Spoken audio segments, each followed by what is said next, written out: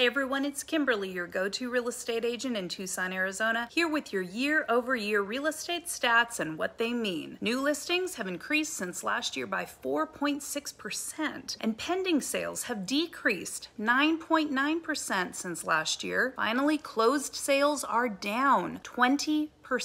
What does this mean? This means that the market is shifting. Supply is beginning to increase and the rate of transactions is slowing. Is now the time to buy? Check out my market update video at Welcome to Tucson, Arizona to learn more.